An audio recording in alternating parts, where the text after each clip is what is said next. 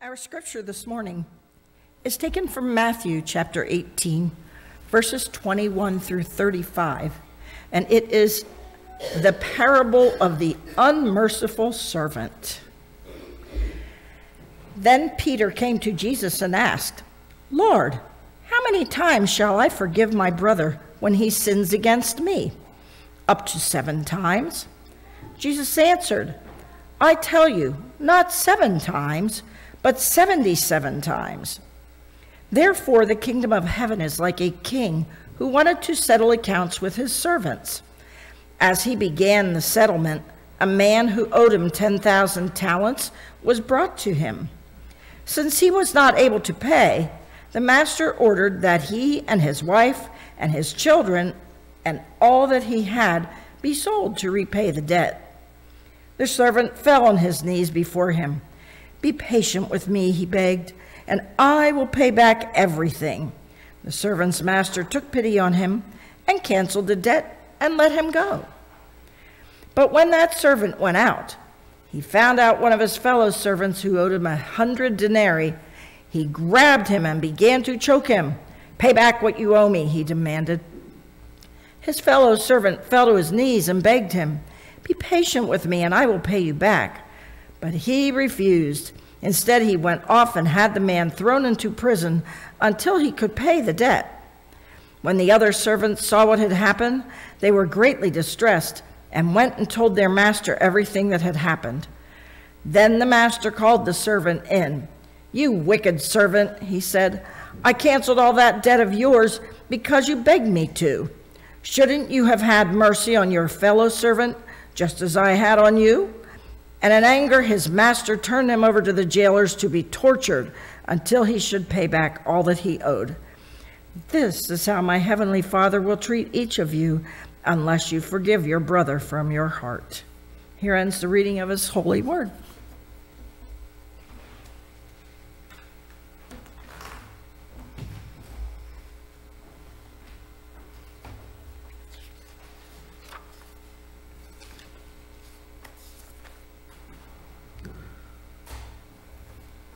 So in our scripture for today, we find Jesus speaking with the disciples on the topic of forgiveness.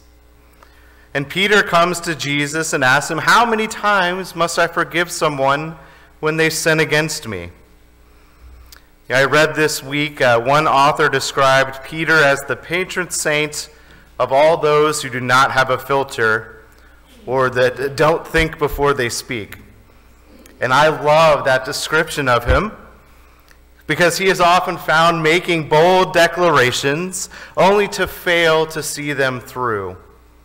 But in this case, Peter had actually thought through what he wanted to say to Jesus.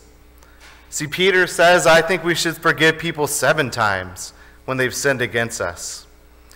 Now, there is no doubt that Peter was trying to impress Jesus with this declaration of forgiving 7 times, because under Jewish law at the time, a person was required to forgive someone that sins against them 3 times.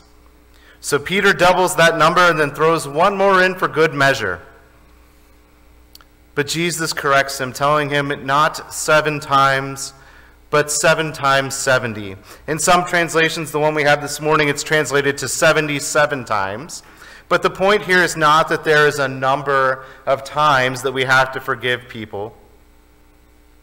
What Jesus is trying to tell us and Peter is, though the law may have once said there was a finite amount of times that you need to forgive someone when they sin against you, the new law that Christ is telling us is that we are to offer forgiveness to those who sin against us each and every time they do.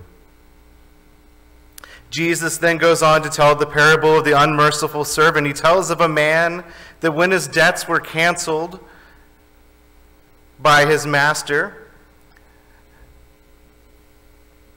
that he goes out then and looks for people that owe him money and does not forgive them. Now, the amazing part about this is that when the master did forgive him, he was under no obligation to do so.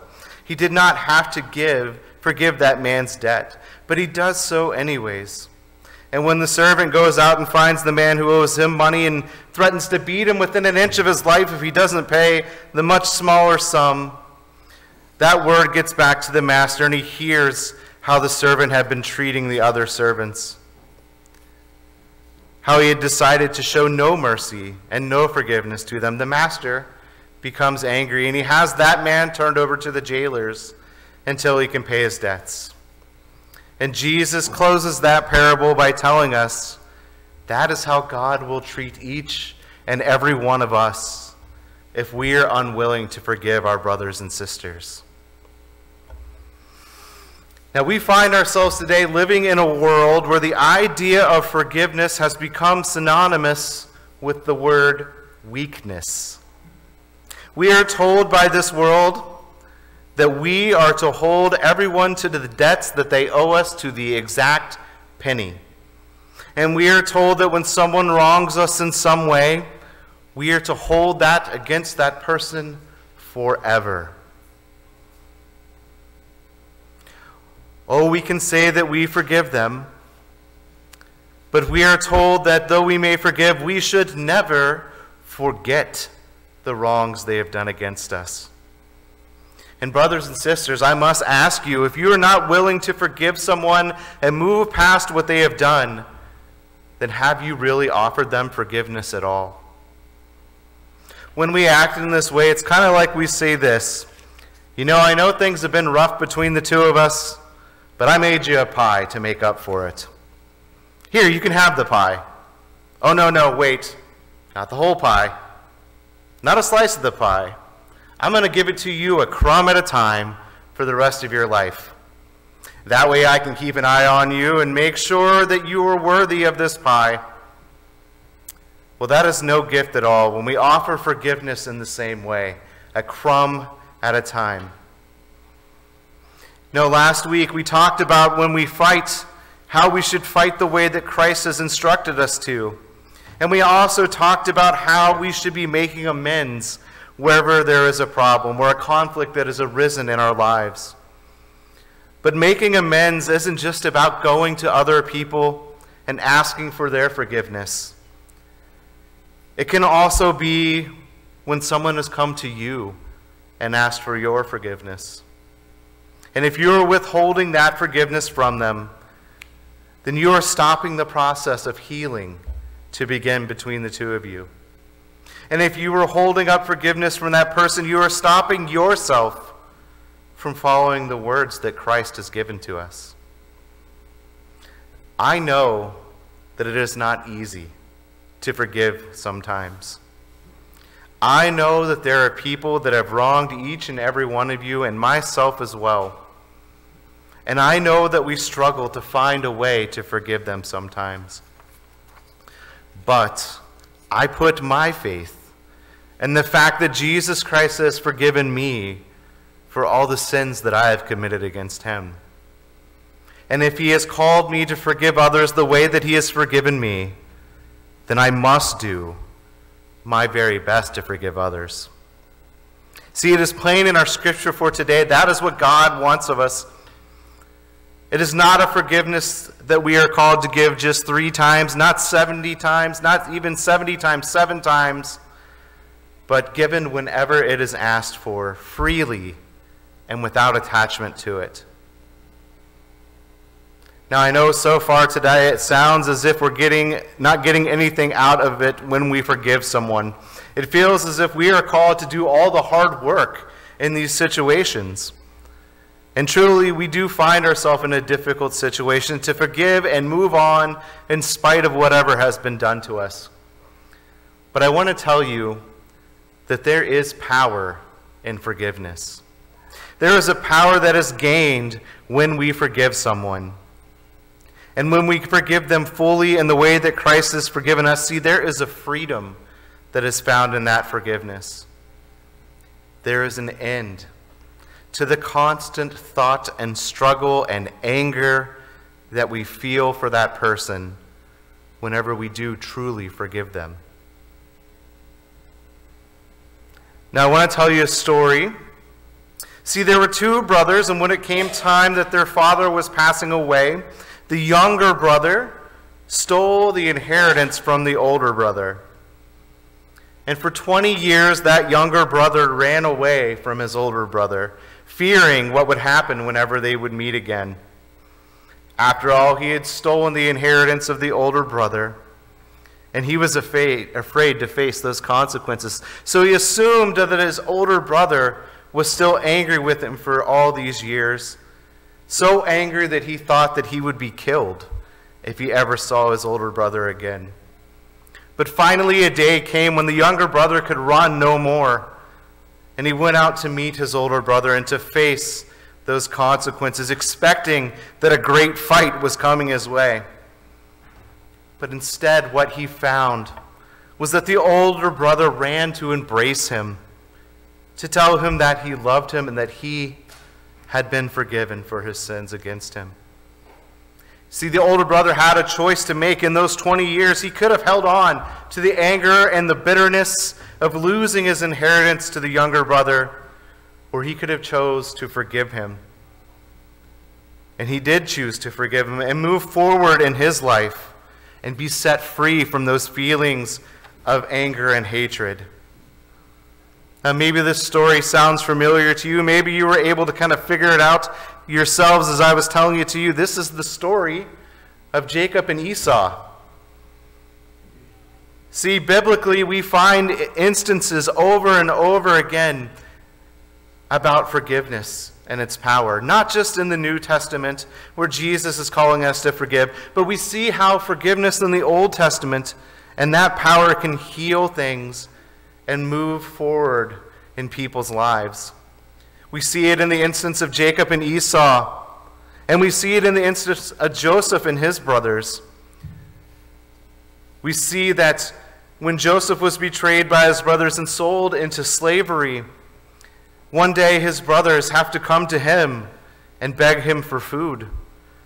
Now, they did not know that they were begging Joseph for food, but Joseph again shows us the power of forgiveness, forgiving his brothers, feeding them, and taking care of them, and his father, and how the nation of Israel was able to prosper throughout their time in Egypt while Joseph was alive. See, that all starts because Joseph was willing to forgive his brothers. So where do you find yourself today? Are you harboring anger against someone in your life? Is there something that they've done against you that you've never been able to let go of? Well, brothers and sisters, I must ask you, how would your life look if you were willing to let go of that anger today? How much better would you be able to serve the Lord if you were willing to offer forgiveness to those people the way that Christ has freely offered forgiveness to you? Now, I know that this teaching of forgiveness of others is not always easy to put into practice. And I know that there are times and things that have happened and we've struggled with them for so long that we don't even know how to begin to give up that anchor that's been weighing us down. And what I would tell you this, following the path of Christ has never been an easy thing, and it is not promised that it is an easy thing. He told us that from the very beginning of his ministry, to follow him has a cost. And there will be times that we struggle to do so. But he has also told us this, that following that path, we can be forgiven and have eternal life with him. So when we find ourselves today in this life struggling to forgive others, a good place for us to start is to pray about it. To pray to the Lord to help us to find the strength to forgive those that have wronged us. A strength to forgive them fully, not to offer them bits and pieces of forgiveness at a time, but forgiveness as a whole. See, we need to do this so that we can continue our work here on earth and furthering the kingdom of heaven. So that we can show Christ that we understand his words when he calls us to forgive those as he has forgiven us. Finally, I will leave you with this idea. Again, I know that we have been wronged by people in this world. I know that at times we really, really struggled to offer them that forgiveness. But I will remind you of Jesus' words as he hung on the cross. Because though people may have wronged you and people have wronged me, no one's ever crucified me. But as Christ was hanging on the cross, he says, Father, forgive them, for they know not what they do. See, even in that moment of pain, Christ was willing to forgive those that were tormenting him. So my challenge for you this week is this. Is there someone in your life that you need to forgive? Do it this week and be free of those feelings of anger so that you can further the kingdom of heaven. Amen.